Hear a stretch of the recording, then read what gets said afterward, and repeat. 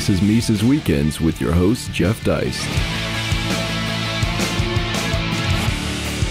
All right, ladies and gentlemen, welcome back once again to Mises Weekends. We are audio only this week, but we're joined by our good friend, many of you know him, Michael Boldin from the 10th Amendment Center.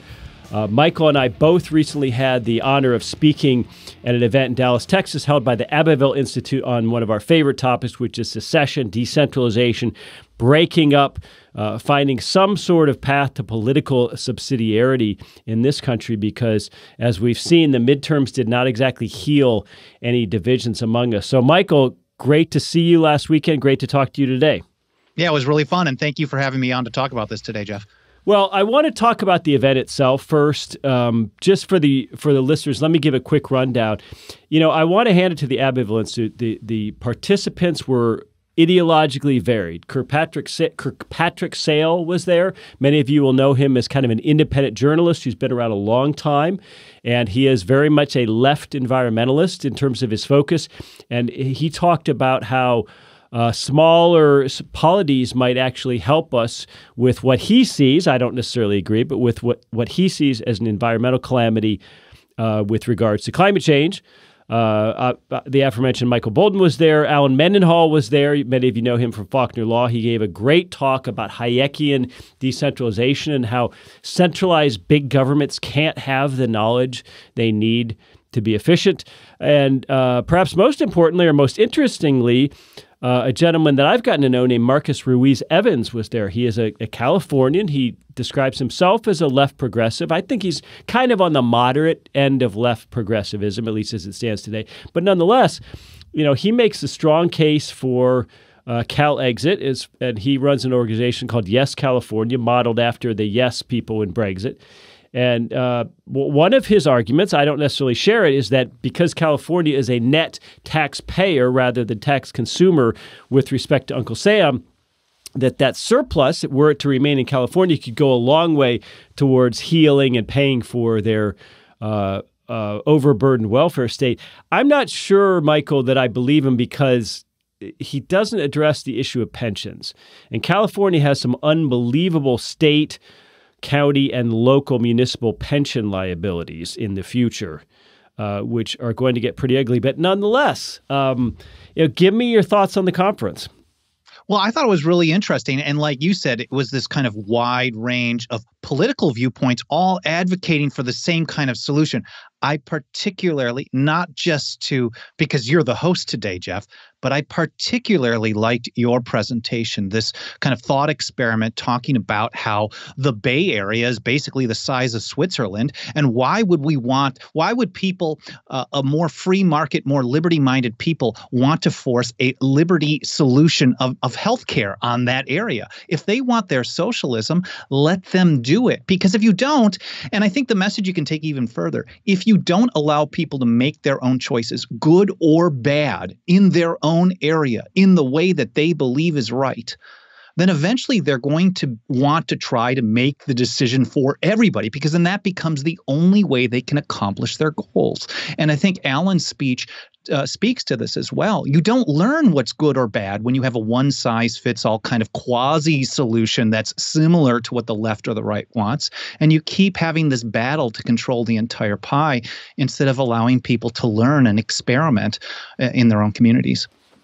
Yeah, but the midterms demonstrated nothing. And I think had there really been a big blue wave... Don't they always? I mean, yeah, from our perspective. But let's say the Dems had picked up 50 seats and 2 or 3 Senate seats, and were angling to beat Trump in 2020 and control all 3 so-called branches of government. I think that they would be dropping a lot of the federalism talk, a lot of the secession talk, a lot of the let's break up talk. And there was a lot of it. Let's not forget, right after Trump won, there were articles in places like the New Republic. There was an article called Blue Exit, which was all about, look, these retrograde states full of deplorables can no longer be part of us.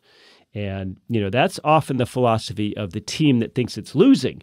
The team that thinks it's winning is saying, look, why should we give up any territory? We're going to control the entirety of the United States. So it's going to be interesting to see. But I know you and I talked offline. There's an unbelievable new article, and we'll link to it in this podcast and on our YouTube page. In New York Mag, The Intelligencer, as many of you will be familiar with that.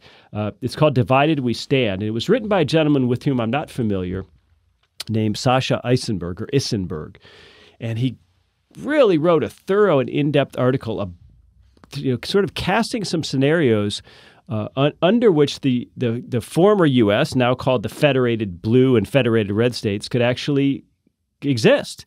And he goes into a lot of really interesting, almost sci-fi examples of the future. He talks about healthcare, right-to-work states. He talks about rail transportation, things like tariffs among not only the two federated states, but also foreign governments. He talks about our dealings with Mexico, our dealings with the Federal Reserve. He talks about the idea of maybe a hurricane comes across that affects both federated territories. He talks about ag subsidies and tariffs and all kinds of things. So he really put some thought into it. And, I guess you've had a chance to read it, Michael. This is the kind of thing that is really going to shock people out of their doldrums, I think. Well, it's interesting because it was right out of your speech, but taken to its conclusion. Like, where will this go in the future? It reads like a very interesting story. He's talking about the governors of former red and former blue states. Basically, what he was talking about or proposing were states that had similar ideological viewpoints. And we know here on the coast that that's the way they are. Generally, California, Oregon, Washington State would form these compacts under the Constitution, agreements to do various things, interstate commerce, and then plead to the national government to give approval to it. Now, I think they should do it whether or not they get approval. I think people should make their choices. But he talks about this future where you can have governors that would generally be opposed, politicians who would generally be opposed, standing in front of the cameras, shaking, saying, you know what, we're not going to try to force our viewpoint on these people, and they aren't going to do the same for us. And it is really, we were talking before we started recording here, it's kind of a hopeful story. It's a hopeful story that instead of bashing everyone over the head every few years, there's something in the future, whether you believe in progressive views, which I think, Jeff, you and we know that most of the listeners here probably do not, or if we believe in more liberty. There's a greater chance of having more liberty if we actually encourage the progressives to make their decisions in smaller geographic areas. And now this wasn't the only type of article that we've seen in the Trump era. Back just in early last year, there was an article in Slate magazine talking about basically nullification of the Federal Fugitive Slave Act as a model for states in response today to Trump's immigration policies. So we see this more and more, and I think clearly it is a partisan strategy, but the more that they put out this type of strategy, I think the more that it will catch on within the grassroots, even if it's in small numbers. And it's incumbent upon us to help encourage that to grow, I believe. Well, you live in Los Angeles. What would you do if some scenario like this unfolded under Gavin Newsom and California implemented some deep blue wish list type things? What would you do? How would that affect your life? Well, I mean, I really like the food here and the weather is great. So, I mean, something about the lefties, there's great food options. I mean, if they start restricting that, we might have a different thing going on. But they're already talking about single payer health care. There was a bill introduced in the last session here in California, SB 562, that would have done it. But instead, they decided to just study the cost. But now Newsom is on record saying he supports this. Clearly, there's no way to afford it. But I think they're going to start pushing in that direction. And even though I oppose single payer health care as an individual, I want to see some state do it. And I want to see it show everyone else what a colossal failure it is. This is going to be better for the rest of the country, in my view. Yeah, well, they're talking about maybe $400 billion per year to finance it. And of course, Gavin Newsom is now, I think, at the point where he has a two-thirds majority in both political bodies in California. So that's going to be very interesting to see if he boldly goes forward with a single-payer system, whether he maybe boldly goes forward and attacks Prop 13, which a lot of our listeners will be familiar with, that caps property tax rates in California. So, and frankly, I kind of hope he does. If that's what, in other words, as libertarians, at what point do we start to say that universal political precepts are few and far between? It also goes back to Alan Mendenhall's speech last week, Saturday. This is about knowledge. So how can we prove to people how bad these ideas are until they're put into practice? We can show them man, economy, and state till we're blue in the face, but they're not going to read it and they're not going to believe it because they are really wedded to the idea that government provided services, I guess we can call them, are really the way to go. So if they don't actually do it and they don't learn the bad results, then it's never going to change. So we should encourage this type of thing to happen. Now, a California economic collapse could create ripple effects, clearly, but that's outside of my realm. Whether it's California or Vermont or someone else, we want to see people redirect their political energy inward and make their decisions more locally or on a state level, at least, for the time being. And of course, none of us, whether there was an actual outright secession or just a greater degree of federalism granted to California or taken by California, none of us want to see California struggle. That would affect all of us. We have a highly interconnected, interdependent economy, for example. No matter what business you're in, you're probably either selling or buying tangentially. And certainly from the knowledge sector based in Silicon Valley, there's this, Michael, there's this idea that we have to be at odds. And we're only at odds politically. We're not at odds commercially. As a matter of fact, we're codependent. I think that sums it up, because I think it was maybe Ron Paul who said a few years ago, talking about the foreign policy belligerence towards Iran. No one wakes up in the morning thinking about a Persian person worried about whether or not they have to kill that person, because they're just human beings, just like us Californians are just as human as you are down in Alabama, of course, too. Well, in my talk, I did basically stress baby steps, ways we could all achieve what we would consider in our local areas greater degrees of political freedom without outright secession. One of the points I made was that America's a graying country, and it's set to have to double the amount of people over 65 over the next 30 years. So to me, that counsels that we're probably not going to have a shooting war, which is a very happy thing if that's true, and I certainly hope we don't have a shooting war. But give me some of Michael Boldin's thoughts. What are some of the baby steps? What are some of the technical or pragmatic ways that a California could carve out what it wants, or more of what it wants, short of secession? Well, I might be a one-trick wonder here, but my speech and my presentation, wherever I go, it always goes back to one word, and it's marijuana. We've seen California start a trend where they carved out something for an issue that the people of this state wanted to do, even though all the branches of the federal government has been against them. And even the Supreme Court in 2005, in a case called Gonzalez versus Raich, held that a state marijuana law really didn't matter, because federal law is always supreme. And the Controlled Substances Act says that the federal law bans marijuana. But today we now have 33 states, and the most recent ones are West Virginia, Utah, Oklahoma, and Missouri, that are defying one-size-fits-all diktats from Washington, D.C. on a plant. Well, why not put that same blueprint into effect for something else? I think as long as people start legalizing what the federal government prohibits, whether it's a plant or a gun or something else, or a policy that the federal government doesn't want, then when you have enough people doing that, there's not much that they can really do to force their one-size-fits-all solution on them. But why is there still so much progressive hostility to the idea of nullification, which has been used against slavery laws? It's now being used against immigration laws at the federal level, against marijuana laws at the federal level. I mean, this Think Progress guy, which, regardless of your politics, is a really loathsome activist, hacktivist type publication. Think Progress guy shows up at the Abbeville Institute's conference and, of course, immediately basically mislabels Michael Boldin.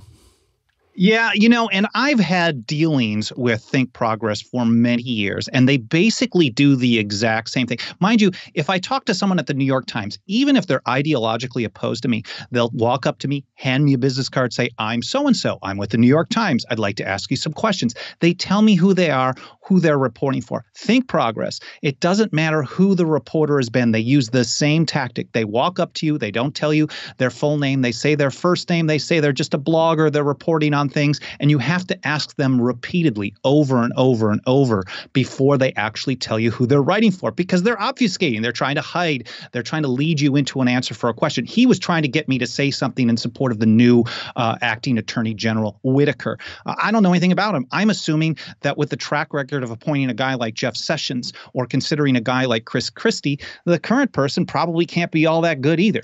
So what they do is they try to lead you into something. They hide who they're writing for. And when they tell you who they're writing for and you call them out on it, they never quote you on anything. So I gave a speech that had many things that were appealing to people from a conservative kind of end of the spectrum, and also from the progressive. I talked about weed for like 20 minutes. I talked about ending surveillance. I talked about the warfare state. I mentioned Hillary Clinton and Rosa Parks. But the think progress people aren't interested in presenting information or quotes from someone that might appeal to their readers. They only want to keep people in partisan boxes. And it's really, they're slime balls, I mean, for lack of a better phrase. But is this something that we can actively push or move toward, or is this something that just has to unfold? It's kind of like libertarianism itself. Stephan Kinsella often says, look, libertarianism is going to happen if it does because of technology and because of inexorable changes, not because of our sort of fulminating about it and agitating for it. Do you feel like the same way about a potential political subdivision in America?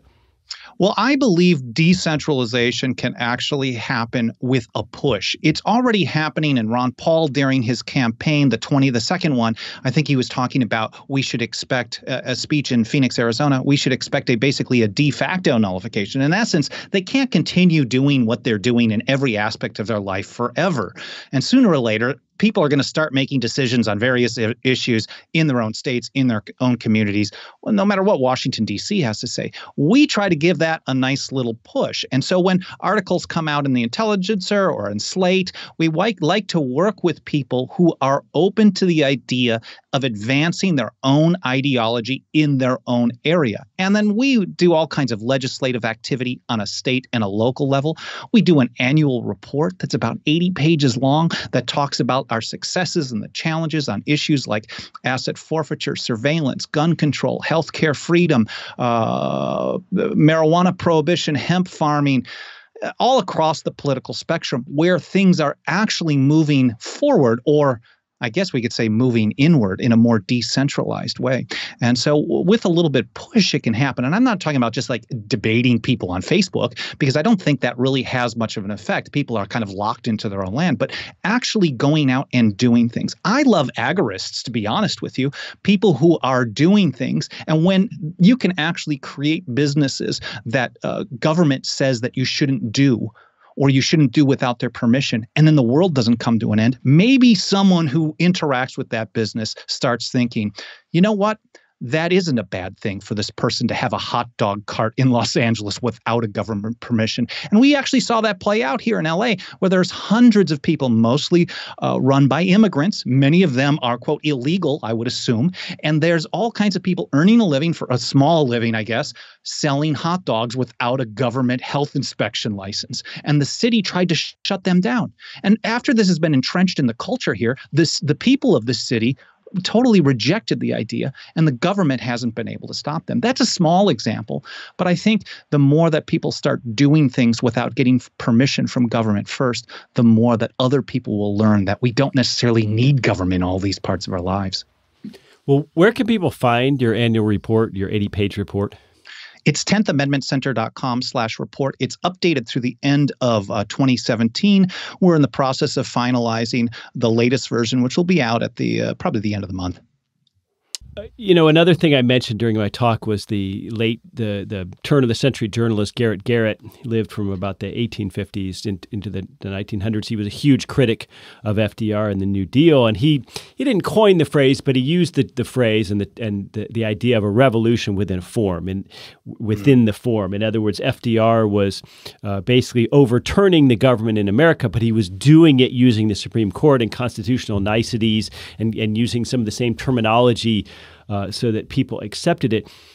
One of the things about your work is we can have a revolution with just the mechanisms we already have within the form itself of the 9th and 10th Amendment, the principles of federalism laid out in the Constitution, whether you're a big fan of the Constitution or not. In other words, we can have more of what Michael Boldin or what I might want here and now without any kind of real technical revolution in law. Yeah, I mean, in all honesty, it doesn't matter whether or not they change the law on a lot of these things in practice. For example, we know, again, that Washington, D.C. considers the marijuana plant illegal in every situation. You can't have it for commercial purposes. Yet here in Los Angeles alone, there are 700 businesses where you can go and purchase this illegal product. So the law hasn't been changed, at least in Washington. Certainly, we know that having laws changed on a state or a local level helps things. It gets people who are on the margins, who are afraid to challenge the status quo. It gives them the political cover to actually step out and do something. But on top of that, there are hundreds of more of those same businesses that aren't even registered on a state or a local level. So it encourages more people to expand that gray market, that true free market, beyond what's even authorized on the local level. So the more that this happens, we have to worry less and less about this far off beast that is Washington. Whether or not they have their laws on the books, we can keep advancing freedom. Well, I agree. There are laws, there are Supreme Court decisions, though, that do create a sense of form amongst people. Yes. And here's the pain, here's the rub, and it applies to everybody. Everybody has to accept the pain. For example, Brian McClanahan will tell you the Second Amendment doesn't apply to states. No one who signed the Constitution would have thought it did, which means gun lovers like myself, hey, California can have its own gun control. It also means that we don't have to have a one-size-fits-all abortion rule, which is an issue we're never going to solve. Mm-hmm. We're never going to get 320 million people to come to agreement on whether a fetus is a human and whether it has the same rights as a born baby and all this and that. So there's pain, there's give and take to making this work. And that's the rub. Well, I believe, and I think that it's the great Mencken quote, I believe in liberty, but not enough to force it on anyone. And certainly there are millions upon millions of people who don't believe that we have a natural right. And I don't like the term constitutional right or Second Amendment right, because that implies that we get these rights from a piece of paper, which is absurd, of course. But they believe that we don't have a natural right to defend ourselves, our property, our family, etc. And if we don't allow them to do what they want to do in their own area, they're going to force their views on everyone. Again, I think the process, the understanding, the learning that Mendenhall talked about, it all applies on every issue. So let's say California has 100% gun control, but Nevada has none.